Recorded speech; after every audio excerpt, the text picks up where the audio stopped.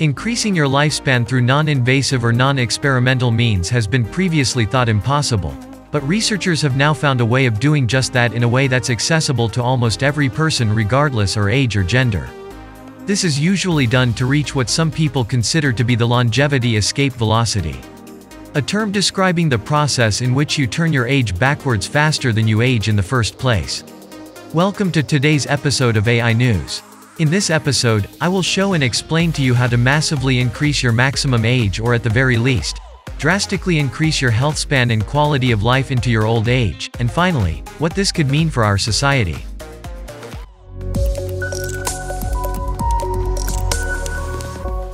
According to some aging specialists, the key to long life is simple: eat less. Decades of studies have proven that limiting calories modestly, without any additional intervention, enhances healthy longevity in flies, worms, and mice. However, bring up calorie restriction, or CR, in humans at any longevity forum, and you'll spark a heated argument between ardent supporters and vehement detractors. The rationale for this is likewise straightforward. We only have hypotheses because humans lack sufficient facts. It is incredibly difficult to conduct a study requiring patients to continually reduce their calorie intake in a controlled manner. After all, few people desire to stick to a rigorous diet all the time. And even if the tactic succeeds, it's difficult to understand why. However, if we can get an understanding of the biological foundations of calorie restriction, we may be able to intentionally activate molecular programs that promote lifespan while inhibiting those that are harmful to a healthy long life. Calorie enters the picture. The comprehensive assessment of long-term effects of reducing energy intake trial is the first controlled investigation of CR in the general population. The experiment, led by investigators from Yale University and Pennington Biomedical Research, discovered that decreasing calories by 14% over 2 years, about one muffin fewer each day, provided various health advantages known to counteract aging. The fountain of youth appeared to be caused by a single protein at the crossroads of metabolism and immunity, which fell drastically after dieting. 2 years of mild calorie restriction reconfigured the pathways in fat cells that help govern the way mitochondria create energy, the body's anti-inflammatory responses, and maybe lifespan, research author Dr. Eric Revousson stated. In other words, calorie restriction rewires many of the metabolic and immunological responses that extend life and improve health. The researchers took it a step further by deactivating the protein in mice. When compared to similarly aged colleagues, the rats showed less aging-associated inflammation and a more effective thymus, an organ that produces immune cells, and metabolism. Doctors Timothy Rhodes and Rosalind Anderson of the University of Wisconsin-Madison, who were not involved in the work, noted, CR has been a cornerstone of aging biology for decades. However, they went on to say that, aside from lifestyle suggestions, the important is to discover out why it works. We may learn what makes us vulnerable to aging and what makes us stronger by doing so. Calorie is a substantial study, both in terms of aims and scope. The main goal is to bring reliable evidence to the long-running dispute about whether calorie restriction slows indications of aging in people. Then there's charting the holy trinity dance of calorie restriction, inflammation, and immunity. How do they tango to govern longevity? Previous research indicated that restricting calories in mice increases their risk of infection. Others, however, discovered that it decreased age-related inflammation, therefore preserving tissue function. We want to know what calorie restriction is doing to the immunological and metabolic systems, and if it is good, how can we harness the endogenous, within the body, pathways that mirror its benefits in humans? The study deviated significantly from earlier research on calorie restriction.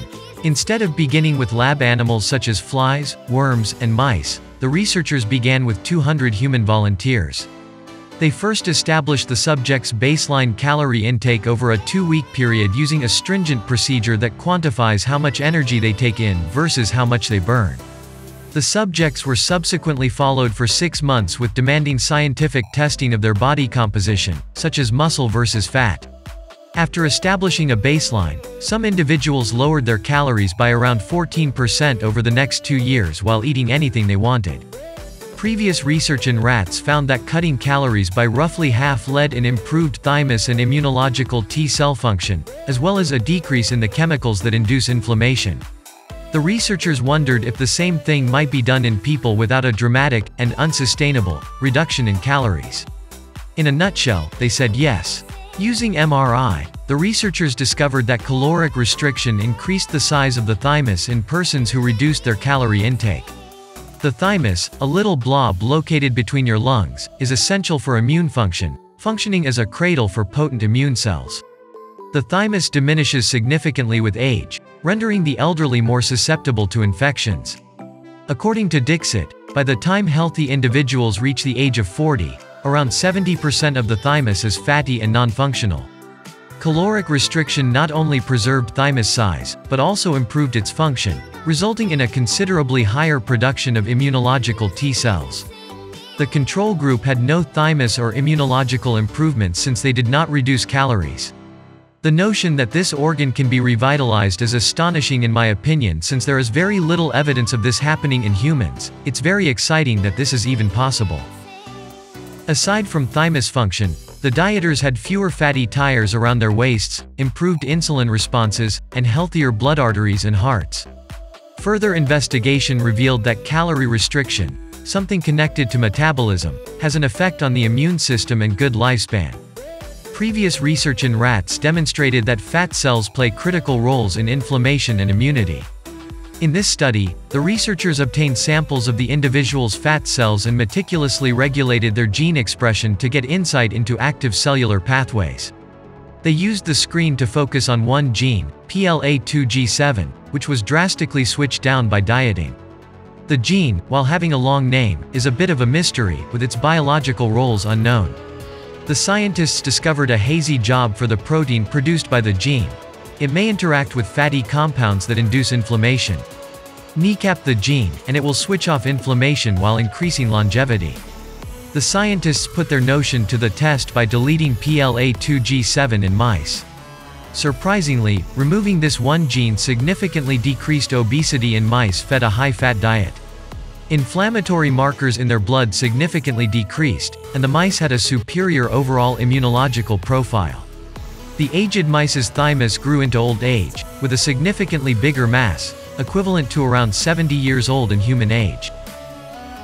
CALORIE is one of the first studies to indicate that reducing calories by a little amount improves abilities that generally diminish with age in humans. The research, which is currently in its second phase, isn't perfect. We don't yet know the long-term effects of calorie restriction, or what happens when participants return to their usual caloric intake. Because, let's face it, it's exceedingly difficult to maintain a diet for years on end. But, more crucially, the study pioneered a novel and unconventional approach to lifespan research. We've discovered a new driver for the advantages of calorie restriction by examining a prospective treatment in people first and then exploring the why in lab animals, rather than the other way around. If, as the study concludes, the key to combating aging lies at the intersection of metabolism and the immune system in humans, Dixit believes that more, similar studies can point us to potential targets that can improve immune function, reduce inflammation, and potentially even enhance healthy lifespan. Perhaps without the need to diet. So, what is your opinion on this rather difficult but effective way of increasing your health span and lifespan in the hopes of increasing your chances of reaching the famous longevity escape velocity? Please tell us your opinion in the comment section below. I would love to hear what you have to say about it. Thank you for watching AI News.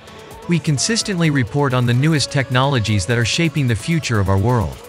We'd appreciate you subscribing and watching our other videos. See you around and take care.